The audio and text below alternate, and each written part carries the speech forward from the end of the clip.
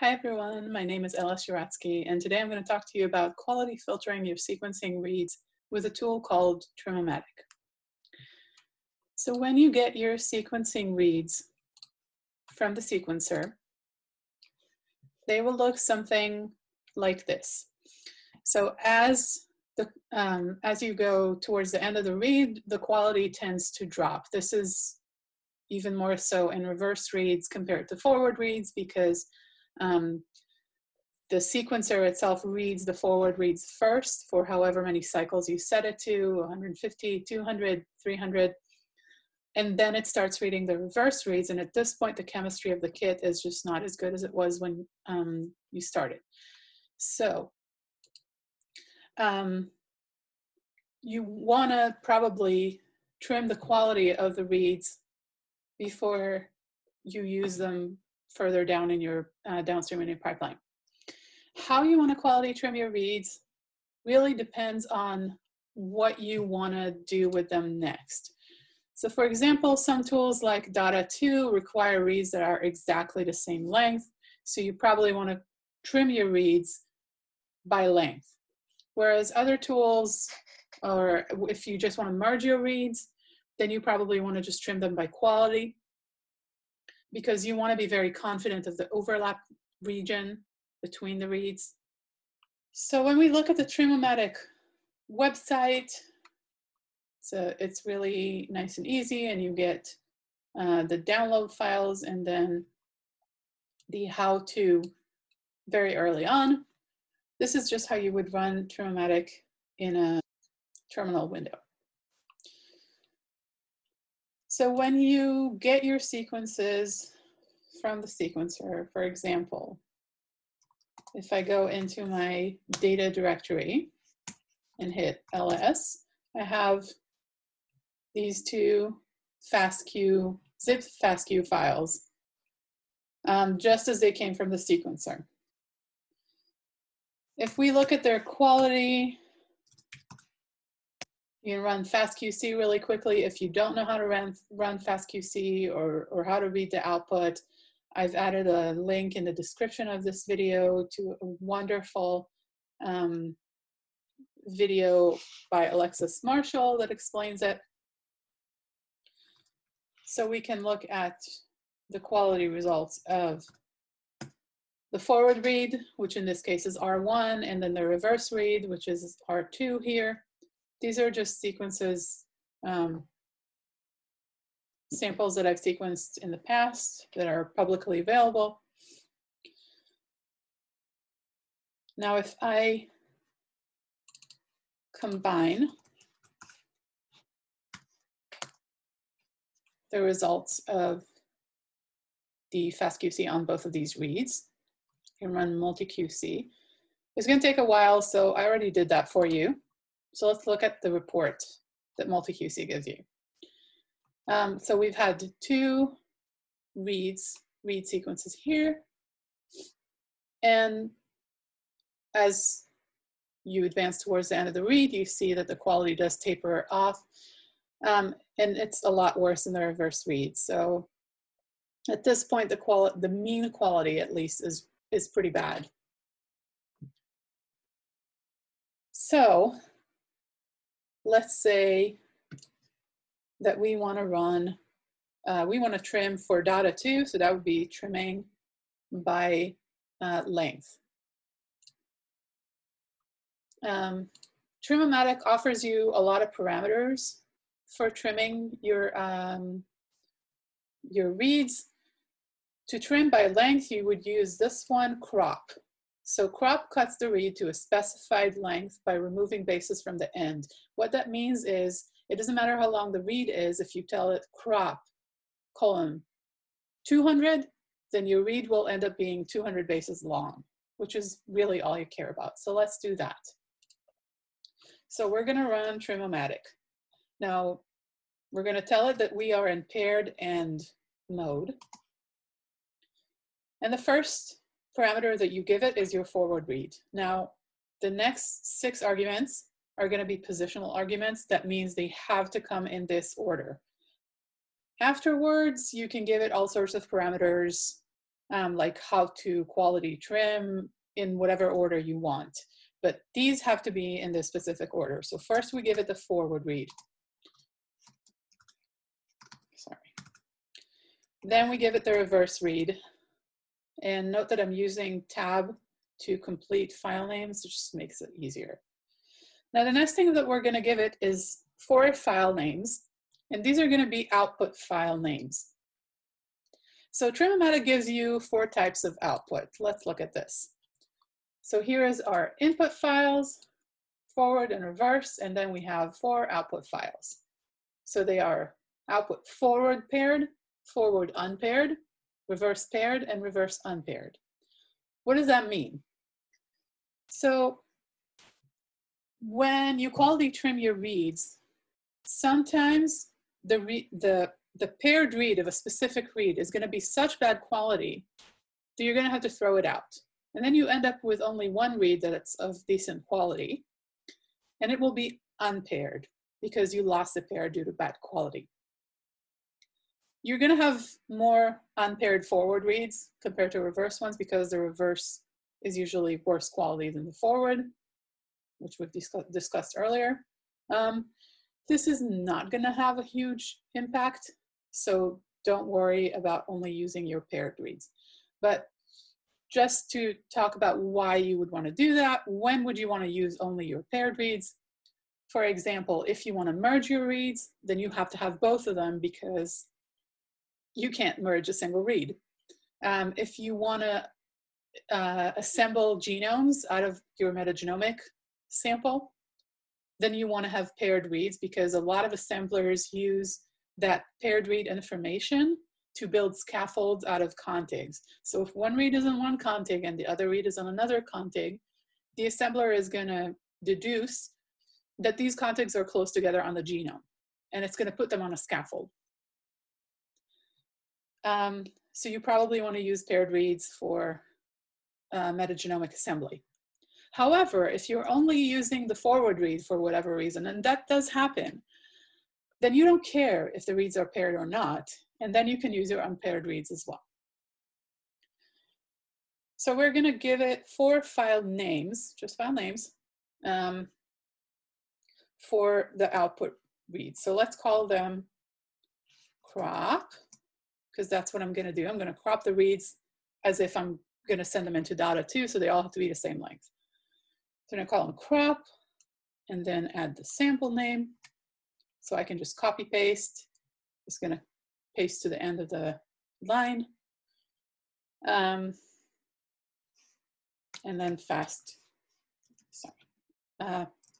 paired, FASTQ.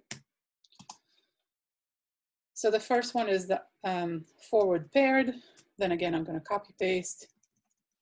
The second file name will be forward unpaired.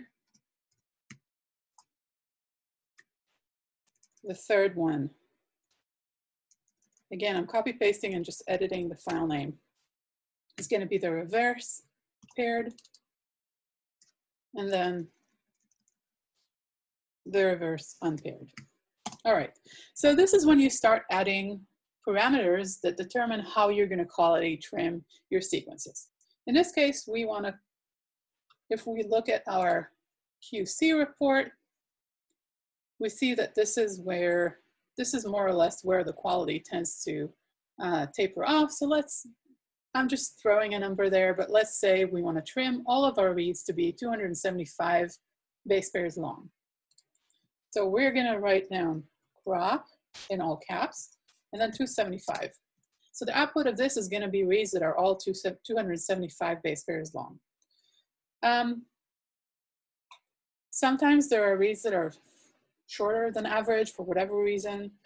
It's always a good idea to determine or to tell Trimmomatic to use a minimum length and throw out any reads that are shorter than that. So let's say we don't want to include any reads in the analysis that are shorter than 200 base pairs. Maybe it's because they're never going to be able to be merged. They're not going to be long enough. There won't be an overlap between the forward and the reverse. Or maybe we just don't trust reads that are that short. All right, so let's see what happens when I run this.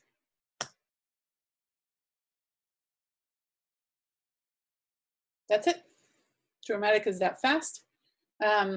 So we have 100% of the reads where both reads survived, which means we didn't have any sequences shorter than 200 base pairs. And then what it tells us here is that we don't have any unpaired reads and that no reads were dropped due to whatever other parameters we set, which in this case is just minimum length. Now let's talk about, we're gonna look at the, actually let's just look at the quality now. So I'm just gonna look at the paired reads in this case. And I'm gonna run fastqc on the forward read.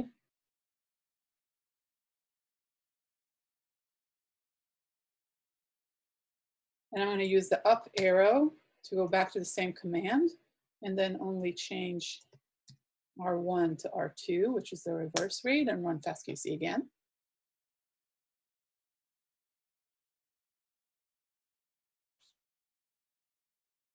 So in the meantime, let's look at our forward read. All right, so crop. Here's our FASTQ report for the forward read. It's really great quality. And then the last position is 275. And then let's look at the reverse. Oh, it's not ready yet. Oh, there it is. And again, we see that the quality really drops towards the end. So maybe you would want to trim it a little further. But again, we've trimmed it to 275 bases. Okay. What happens if you want to trim by quality? So in order for me not to have to type everything again, I'm just going to use the up arrow to go back to my Trimmomatic command. And in this case, I'm not going to use crop. What I am going to use is parameters that have to do with the quality of the sequence. So one of the classic parameters is sliding window. Sliding window means that you start going over the read from the beginning and you look at every 4 consecutive nucleotides. So this is determined by this 4 right here. And then you average the quality of these nucleotides. If it's higher than 15, then you keep going. If it's lower, that's where you trim the reads. I usually set this to be a little more stringent. So I'm looking at 15-letter words or 15 nucleotide sequences. Once the quality drops below 25 Phred score, that's where I'm going to trim the read. Let's see what that does. Oh, sorry. I have to, I'm going to change the file names. So we're not cropping here. We are trimming.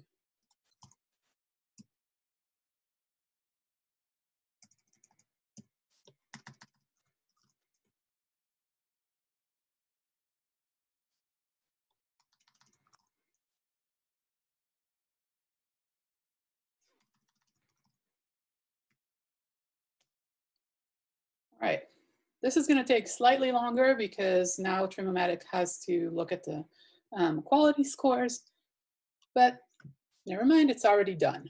So out of 115,000 sequences, more or less, we have over 113,000 where both reads survived this pretty stringent quality score filtering. That's over 98.5% of them. About 1.5% had only the forward reads surviving, so the reverse read was dropped due to low quality. And then very few reverse reads where the forward read was dropped due to low quality. And then a few were dropped due to minimum length that was under 200. So we can run FastQC to look at these. And I've already done that, so I'll spare you the effort. Let's see what happens when we look at everything that we've done so far. So what we have here, we have the original quality reports for the forward and reverse reads. We have the quality reports for the cropped reads. And then we have the quality report for the trimmed reads, which is the last thing that we did. Let's look at the sequence quality. So this is our original reverse. See how the quality drops towards the end. This is when we trimmed it by length. So we didn't actually change the quality. We just changed the length of the read. And this is our reverse with quality trimming. So we've lost almost nothing in length, and now the quality is really great. And then all three forward reads are up here. This would be the cropped, this is the trimmed, it's a little shorter, and this is the original. So hopefully that was helpful. And the last thing that I probably want to point out is that when you run Trimmomatic, you can use zipped files. You don't have to unzip your read files, which is really great because it lets you save space on your computer. Okay, so hopefully that was helpful. And don't forget to check out Alexis Marshall's FastQC and MultiQC tutorial if you don't know how to use these tools. All right, see you in the next lesson. Bye.